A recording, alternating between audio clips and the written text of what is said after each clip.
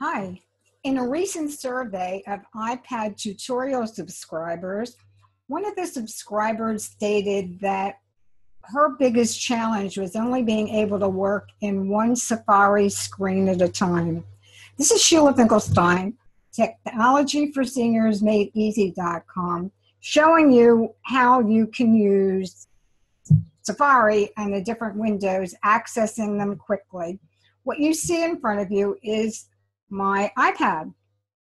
And right now I'm going to Safari on the bottom right, and it opens to the last window, last screen I was on.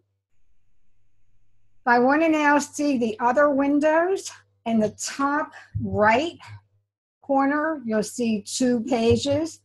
Clicking on that opens all the screens that I've been working on. So if I want to switch to another screen, I simply go to, wanted to show you another one of mine. There's the supermoon tomorrow. And just tap on that and it opens it.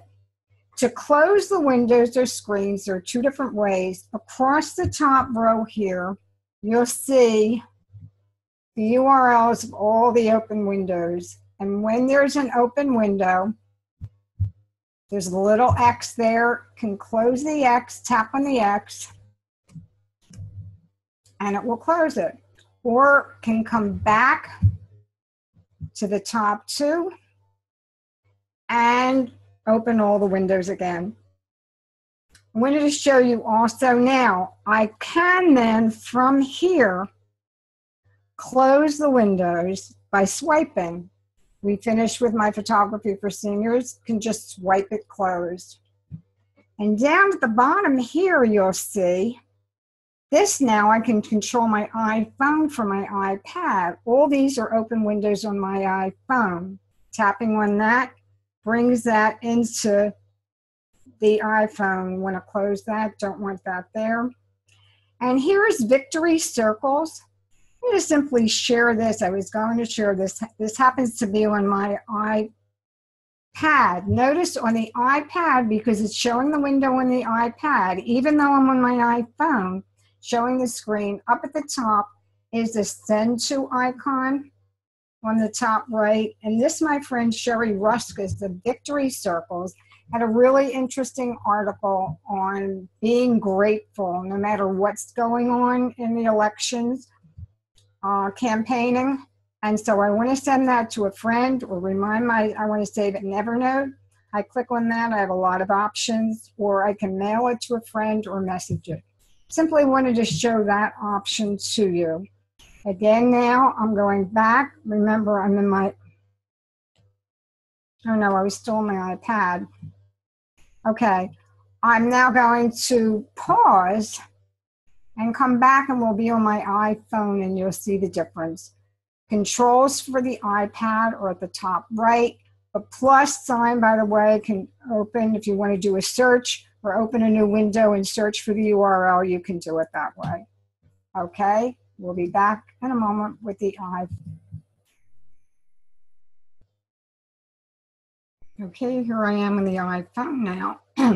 Again, I'm going to open Safari.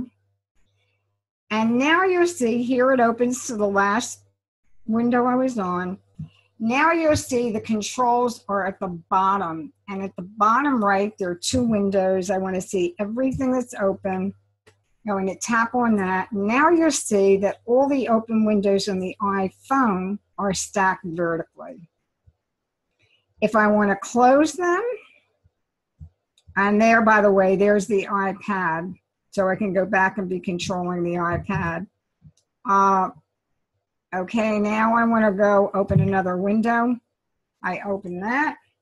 It's a trailer for a movie produced by DeWitt Jones's son. Some of you may know him from an interview I did with DeWitt Jones, a top-notch photographer. And again, I've seen that, know that going there.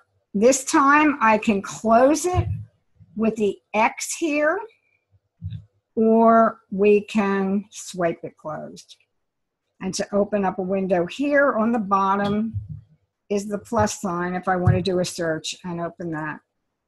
So that's how to control the phone, and then back if we wanted to do the iPad. That's now controlling the iPad. And this too is a great TED Talk. Here, if I want to send it to somebody, which I have, the send to is at the bottom. Tapping on that gives me the option to email, send to Evernote, save the PDF in iBooks. And that's it. So how to be looking at Windows, managing Safari on your iPhone and your iPad. Again, Sheila Finkelstein, Technology for Seniors, MadeEasy.com. Thank you for visiting.